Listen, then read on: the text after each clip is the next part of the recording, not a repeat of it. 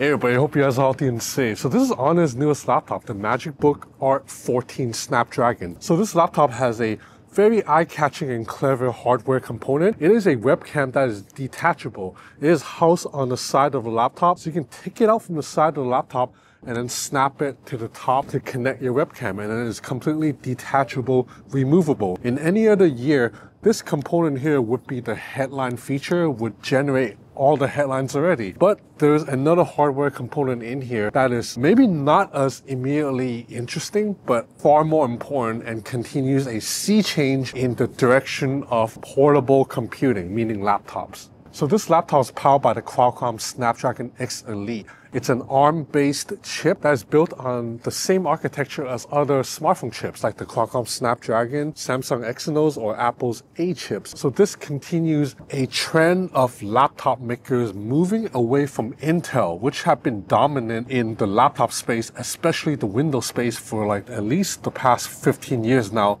if not longer. Now I'll explain a little bit more in details this change and why that's important later for those of you guys who may not know, but I think a lot of you guys already know. But first, let's take a look at the overall hardware. So this is yet another light and sleek laptop from Honor. It weighs 2.2 kg or about 1 pound and measures 11.5 millimeters thick or about 0.45 inches for Americans. So you have a 14.6-inch OLED display, 120 Hz refresh rate, 3K resolution. It is also a touchscreen panel, which is, I would say touchscreen on a laptop isn't a complete make or break deal for me, but it is very nice to have because a lot of times when I'm editing videos or when I'm playing games or even when I'm typing a long paragraph, it's just a little bit easier for me to stick my finger up to tap on the screen instead of needing to move my mouse cursor up like 3 paragraphs. The screen gets up to 700 nits in max brightness. So right now this is maximum brightness. I am outside under the sun, overcast day, and you can still see the screen pretty clearly. This panel also covers 100% of the DCI-P3 color gamut. However, one nitpick that I'm gonna have is that the screen is very reflective and glossy. Now, after having used laptops with a matte display like the newest MacBooks or phones with a matte display, using this outside is sometimes a little bit distracting because it does reflect light a lot. There are a decent selection of ports for modern day laptops. So on the right side, you have a HDMI out, a 3.5 millimeter headphone jack, and a USB-A 3.2 port. On the left side, you have 2 USB-C ports, both are Thunderbolt, both are 3.2, and both will charge the 60 watt-hour battery in here. And of course, on the left side is also where this detachable webcam sits. The cool thing is you can also snap on this webcam the other way. So that means this is one of the few laptops out there with a camera that can face forward. If you want to, you can have it face either forward or towards yourself. The webcam is 1080p. Unfortunately, I do find footage to be a little bit soft. It's not the sharpest 1080p video I've seen. You're watching front-facing camera footage with the Honor MagicBook R14 right now. I mean, beautiful chocolate chain right now, right? Overlooking the water. The keyboard is excellent. It is full size and the keys have 1.5 millimeter of travel. So that's more travel than on the MacBook. And when you're typing on this, you can feel the keys bounce up and down a little bit more than usual. The trackpad is large and precise. And just like on Huawei laptops, you have these gestures that you can slide your finger up and down the left side to adjust screen brightness or slide up and down the right side to adjust volume. And when you slide up and down, there's a vibration haptic engine underneath that will give you a sensation as if you're actually twisting a dial. It feels very nice and precise. You can also tap twice on the trackpad with your knuckle to grab a screenshot. Anyway, so now let's talk about the significance of Honor and Windows laptops moving to ARM silicon. If you already know the history behind that, you can feel free to jump ahead like 2 minutes or so, but I think a lot of people still don't know why this matters. So basically, in the entire world of consumer computing, there are just 2 sets of silicon architecture. There's x86, which I believe was invented by Intel, and the AMD also licensed it, so that's why AMD and Intel are the only 2 companies that can release x86 processors. And then there's also ARM silicon. So ARM-based chips are designed to be lean and efficient. Now, while it is efficient, it does come with a ceiling on how much power it can output.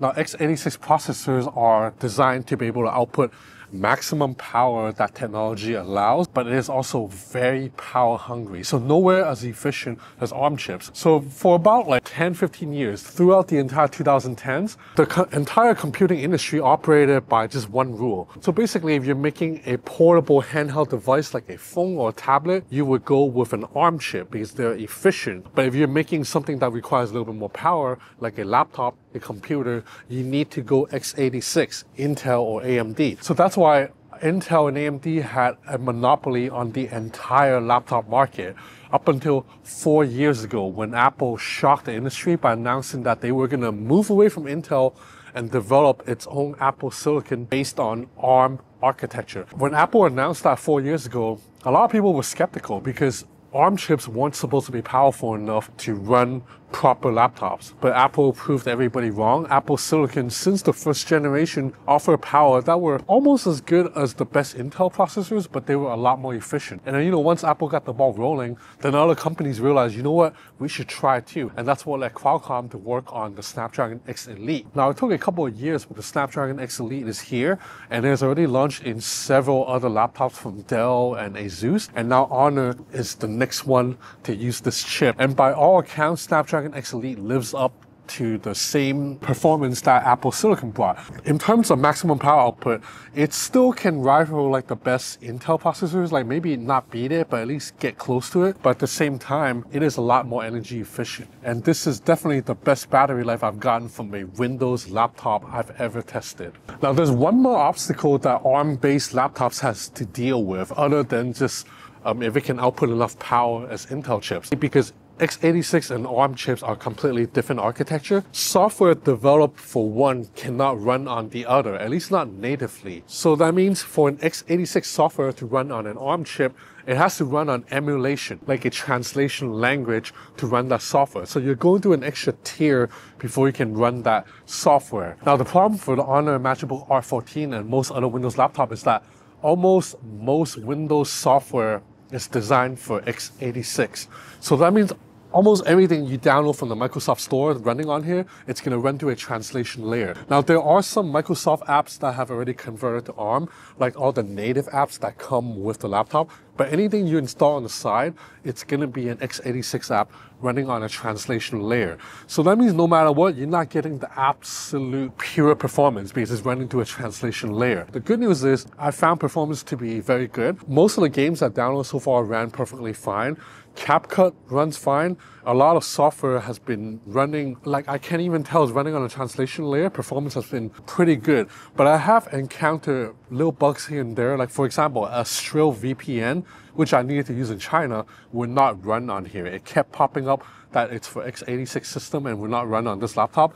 And also, one game, Raid Legends, would not run here. Same thing. It was like, it had a message that said it's for x86. So you're not going to get full 100% compatibility yet. So maybe if you want to play a save, you may want to wait another year or two before you jump on the ARM Silicon bandwagon for a Windows machine. But I do think that change is going to happen because ARM Silicon just gives you so much more battery efficiency. For my usage, which is heavy productivity, like 10 Chrome apps open, typing words constantly, streaming Spotify in the background, watching YouTube videos, I could use this for like 3 hours straight and the battery will drain just like 17%, 20%. That's very good for a Windows laptop. Like usually for a Windows laptop, 3 hours of use would drain like 40%, I want to say, maybe even 50%. So Snapdragon X Elite itself is a 12-core silicon with a prime core running at 4 gigahertz, with the rest being 3.5 gigahertz. So this is not like the most powerful configuration, but like I said, performance has been fine. And you can see benchmark numbers are pretty respectable too. Now, another benefit of ARM silicon is that performance stays mostly the same whether it is plugged into power or completely unplugged running on battery. Again, that is not the case on Intel laptops. Intel laptops, if you run benchmarks with the laptop plugged in and unplugged, you see the numbers are much lower when it's unplugged. That is not the case on the MagicBook R14. You can see benchmark numbers are consistent whether it is plugged in or it is not plugged in. The Snapdragon X Elite also features Qualcomm's Hexagon NPU, which allows it to run multi-model large language model AI on device. So to that end, you're able to run Microsoft Copilot here, obviously. So you can ask Microsoft Copilot some complex queries like, hey, help me plan a bachelor party. Or you can ask it to generate an image. Although I find the image generator to be not as good as what Google's AI can generate. Also, Honor has some AI features of its own. That's because this software runs Windows 11, but it has some Honor software on top. So you can, for example, use Object Eraser, like the stuff that you can do on smartphones, remove stuff from the background. You can do that here. You can also apply a filter to a webcam, but the filters, in my opinion, do not look that good, but they work and it works in real time. Now, speaking of Honor software, you can also connect this laptop seamlessly to Honor smartphones. Once connected, you can mirror the screens two ways. So you can mirror your phone screen on the laptop screen, or you can mirror your laptop screen on your Honor phone screen if it's a foldable phone. It only works on the Honor foldable phone, not a slap phone. Now, ultimately, is the Honor MagicBook R14 with Qualcomm better than the Honor MagicBook 14 with the Intel processor? I can't say for sure because I didn't get to test that one. And also, right now, because all the software here is running through a translation layer, so maybe the software running on the Intel machine will still run at a little bit higher peak performance. But I can say right now, performance here is perfectly fine, more than good enough for me. Now, if you're a heavy PC gamer, you're still going to want to use an Intel machine for the foreseeable future. But if you are more someone that uses a laptop for productivity, a digital nomad, I think ARM laptops are definitely the future and the way to go because you get so much better battery life and just performance efficiency. You don't suffer a performance dip just because you take this to a coffee shop. Now, this laptop is not cheap. I know a lot of the Europeans are going to complain because it's priced at 1,700 euro, 1,700 euro. That's basically like 1,900 US dollars. But I do think you're getting a flagship screen, a bleeding edge ARM silicon, great keyboard, great trackpad, overall great design overall. So I don't think it's necessarily overpriced per se. The good news is if you buy this in Asia, like Malaysia, Singapore, Thailand, Hong Kong, you should be able to get it quite a bit lower than 1,700 euro. I'm pretty sure the price, like in Asia, converted will be closer to like maybe like 1,300 euro, something like that. So anyway, this is the Honor MagicBook R14. A big first step for Honor laptops and for Windows computing as a whole. I hope you enjoyed this video, man. If you did, please consider subscribing to my channel. It will help me a lot. I have a lot more coming. Stay tuned. Thanks for watching.